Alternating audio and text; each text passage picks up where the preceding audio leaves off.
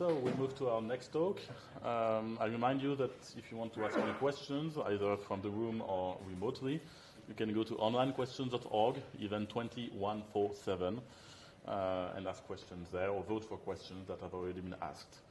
Our next talk is about GStreamer on the Magic Leap one. Please welcome Xavier.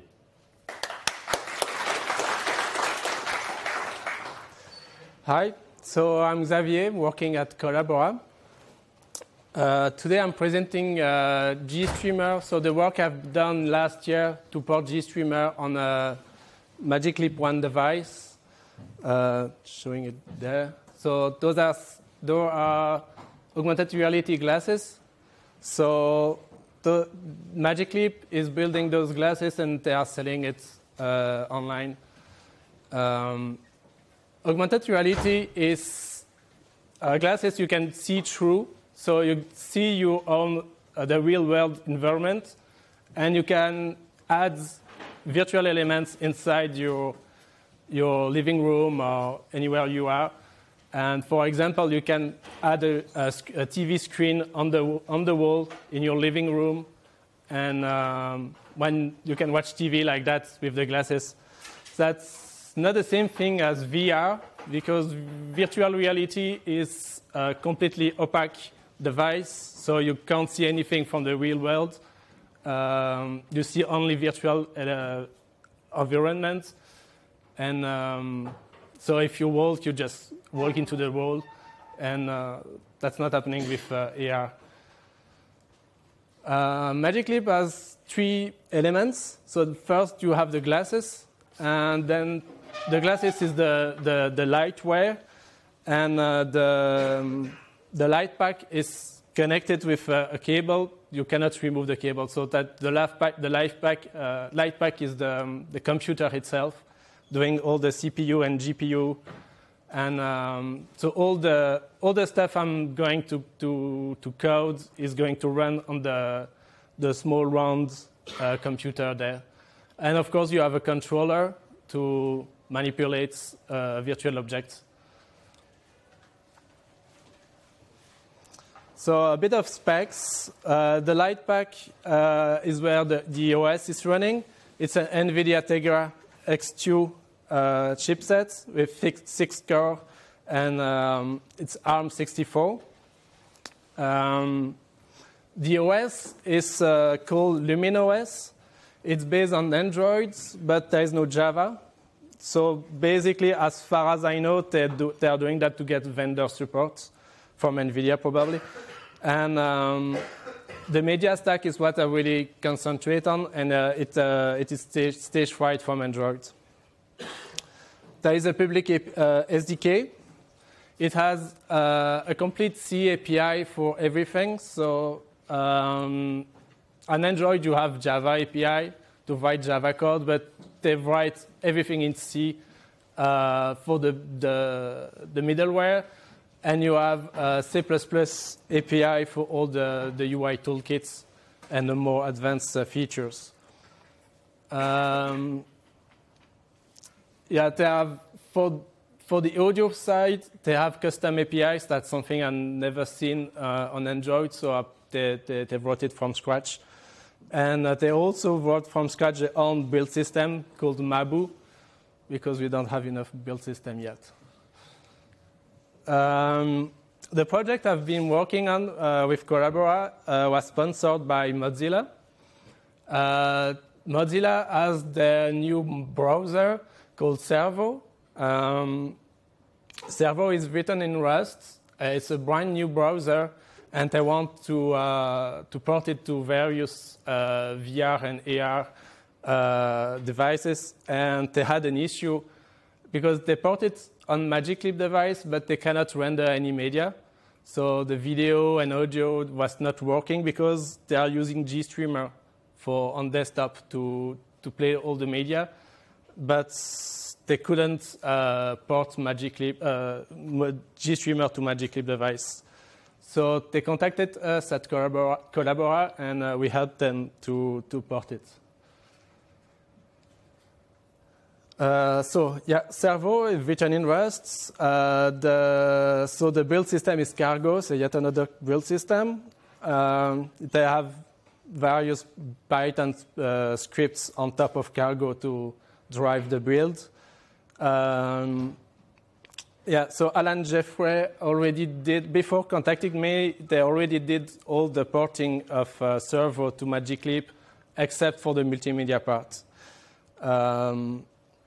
So I won't be speaking about that journey from them. They have a blog post already telling all the story for that side, concentrating on the multimedia part here.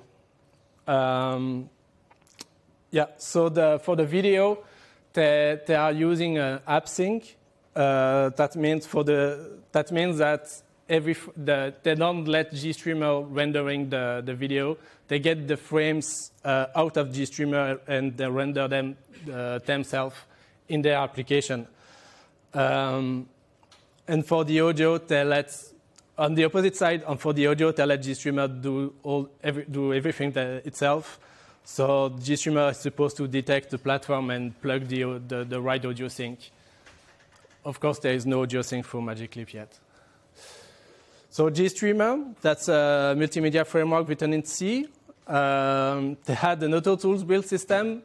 Thankfully, it's removed now, and it's fully Meson build system now. So that's the third build system in my presentation. Yeah,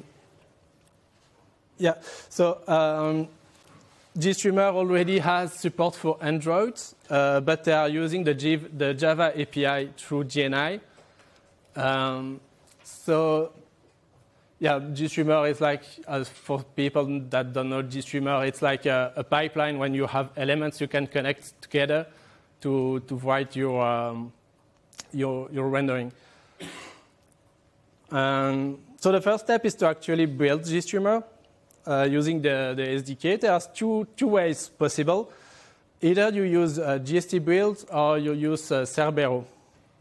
GST builds use Meson and has many sub-projects to build every single dependency you can, at least the art dependency, but there are some optional dependency that it cannot build yet. On the other side, Cerbero, they can build every possible dependency with their own build system, and but it's more complicated and less integrated. So since I'm a Meson developer, I decided to go with the GST builds a new way of doing things, and I've not been using Cerbero for this work, because one of the main reasons is that on Magic Leap I didn't need any external dependency. So my project was really like small scope, so I don't have to depend on any Auto Tools library, external libraries, etc. So I decided to go with GST build and use only Meson for that. Yeah. So the first thing to do is write a cross file using because there is a toolchain in the Magic Leap SDK you can download. There is a toolchain there. You write a cross file, compile, and hopefully it works, right? So the cross file is something like that, a bit simplified here. But yeah, so you define you pretend it's Android, because GStreamer has many special cases for Android, and you want to use those special cases. You define that it's ARM64 architecture. And yeah, like you see here, a little bit trick I did. I don't write the full path to all those binaries. I've got a variable there, Magic Leap SDK. At the beginning, I was using this file that was actually processed by SED, just to replace all the variables before passing that to Meson. But spoiler alert, I have a merge request on Meson to support that kind of syntax inside Meson itself. So you don't have to repeat all the full path where you installed your toolchain anymore. Yeah, so the first issue I went when building GStreamer is that glib depends on iconv, And the SDK from MagicLeap actually has iconv.h, the header, but surprisingly, they don't have the implementation. Usually, the implementation comes from the libc, but no symbols there. Don't know why. So I had to build iconv from the GNU project. Of course, that's yet another build system, auto tools now, sad face. But I can handle it. Configure, make install, all the good stuff, and it works. It builds. You can install that in the path somewhere, and you can add the -L and -I flags in your Meson cross file to pick the iconv implementation you just built. Next step, so with that iconv issue fixed, you can actually now build the full GStreamer hit pass. And the problem is it does it too well. You have many, like more than 100 plugins built, but you don't care about them. One trick I use, it's a really nice feature you have in Meson, is you can disable all the features altogether with the auto features equal disabled. That means that with GST builds, if you do that, it will disable every single plugin and build really the minimum, the lib GStreamer core, and nothing else. And then you can add yourself the exact plugins you want to enable, and it will build just that. So you save a lot of time and a lot of memory, because the full build takes like almost 200 megabytes for the application you want to ship. But if you enable only the few things, it's down to less than 10 megabytes. So there are a few options you have to pass. You want to enable GL, of course. The GL support in GStreamer.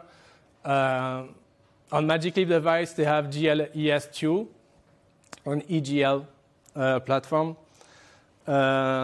And yeah, the Windows system, I fake it to Android because Android is already implemented in GStreamer, and it's really similar on MagicLeap.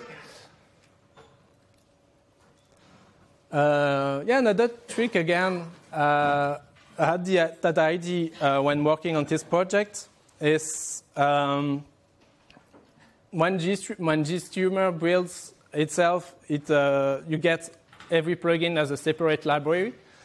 And that's not really convenient if you want to package that in your application, because you have many files to compile, to copy inside your package.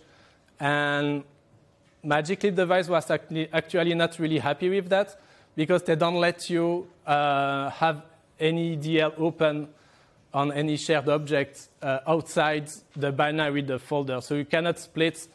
Like on distribution, you have a GStreamer-1.0 subdirectory in your /lib. And so GStreamer will only look for plugins there. But you cannot do that trick on MagicLeap because they have security rules that forbid that. So you cannot DL open those files. So one trick I've done is if you build, that's a patch still waiting for review on GitLab if someone from GStreamer developers want to give it a try. If you build GStreamer with default library equals static, it will build every plugin as a static plugin, and at the end, there's added a bit of code in their Meson file that bring all those static libraries, build them into a single libGStreamer full shared library. And it also generates a small C file that registers all the plugins you just built. So you have a single function to call to initialize all the static plugins. And you can use one single shared library, and you don't have to manage all those plugins and DL open anymore. You just directly link to that library.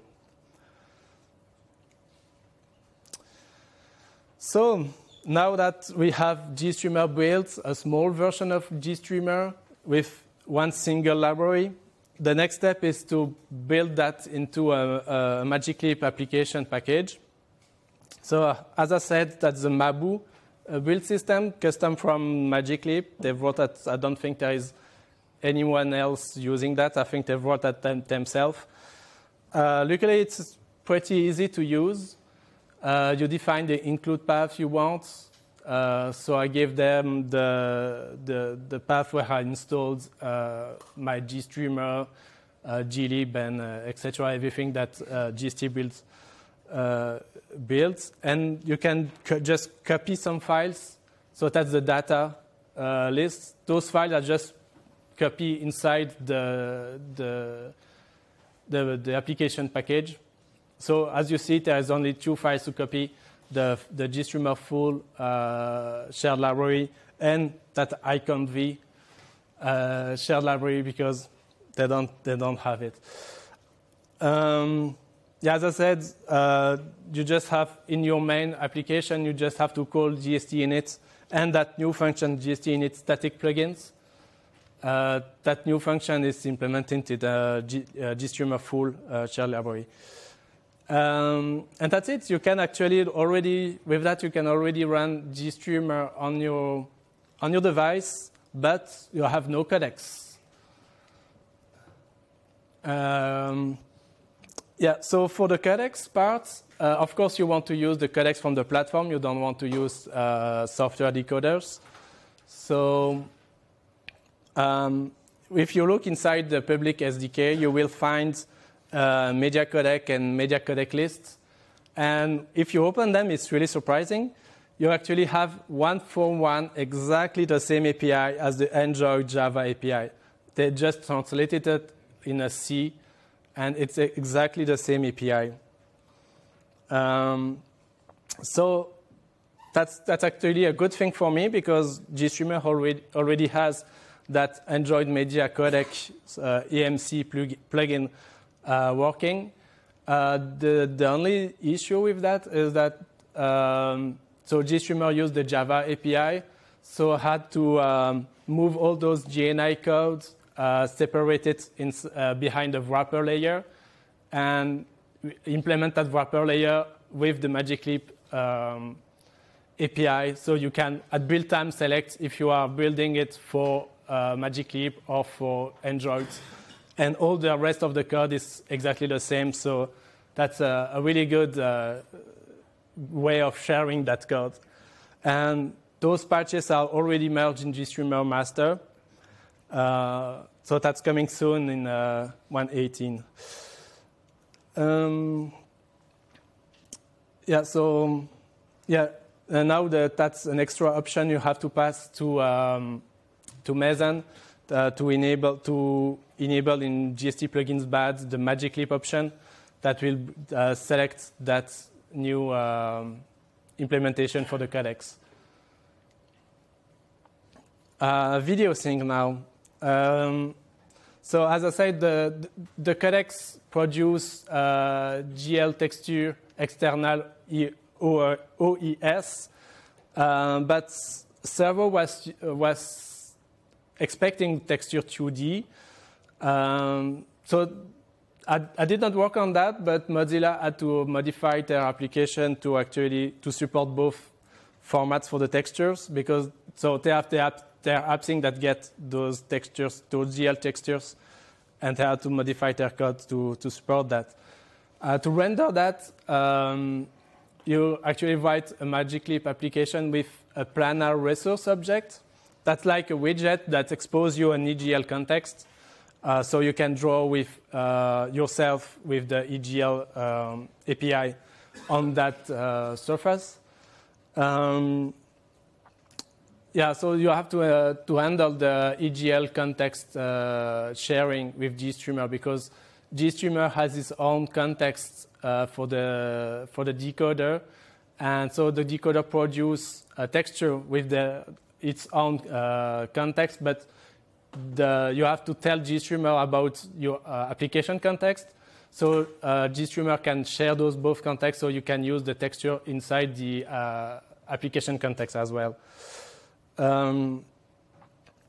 sadly, you cannot use GL image sync directly.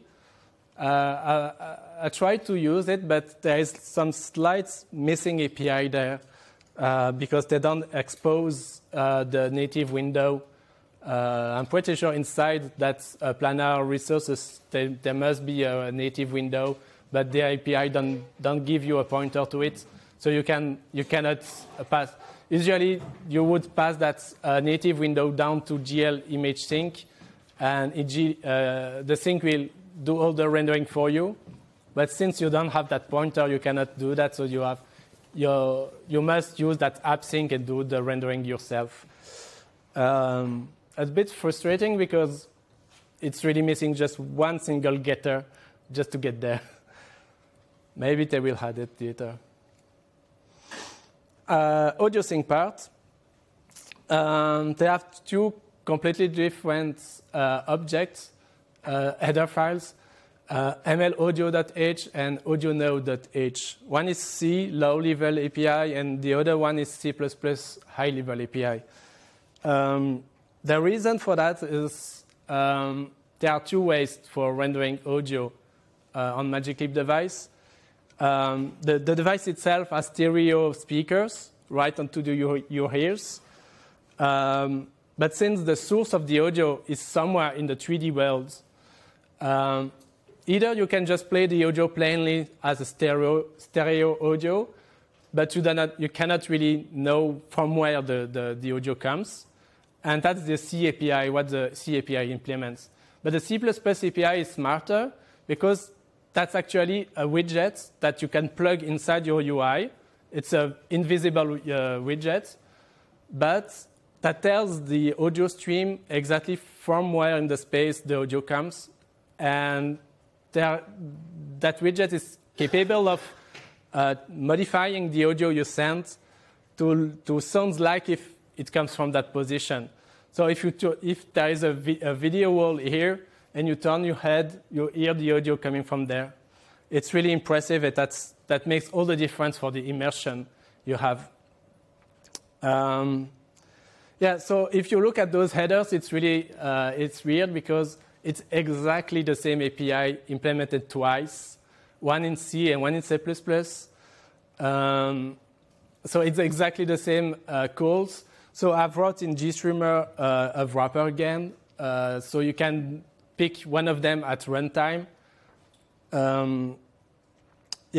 So if you want to use the 3D spatial audio, you have to tell to GStreamer exactly.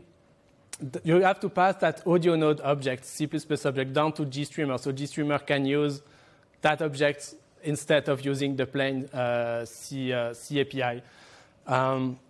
So I've wrote a new element in GStreamer called ML audio sync, and when that audio sync wants to render audio, it's going to pop a message on the bus, and the application is supposed to reply to that message with the pointer to that audio node object.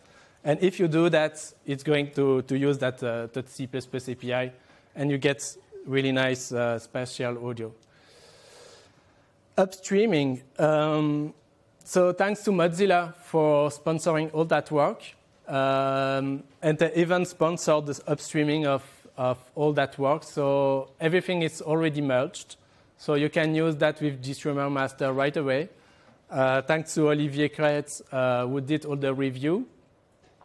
You can also find a standalone applications demo at that URL. And that demo is not using Servo, so it's just a plain video player. You can try, and we have a demo at IBC showing that. Coming that next GStreamer release. And now the demo, because GStreamer is always tested with video testers. As you can see, Magic Leap is capable of detecting the surfaces and cut the video at the right place.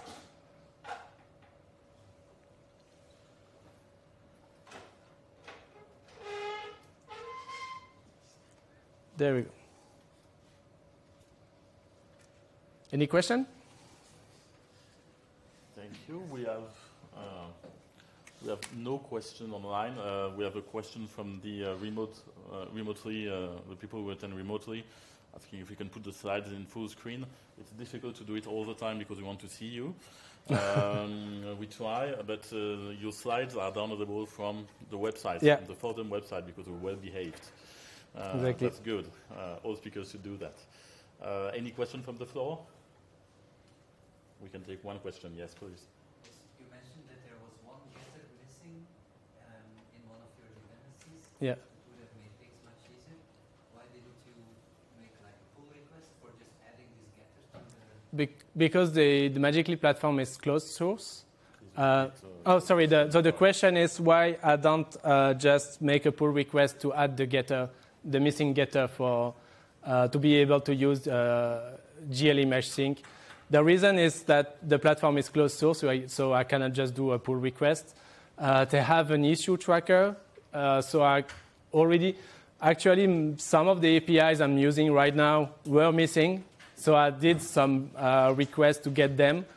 But yeah, you're right that I could request that API as well.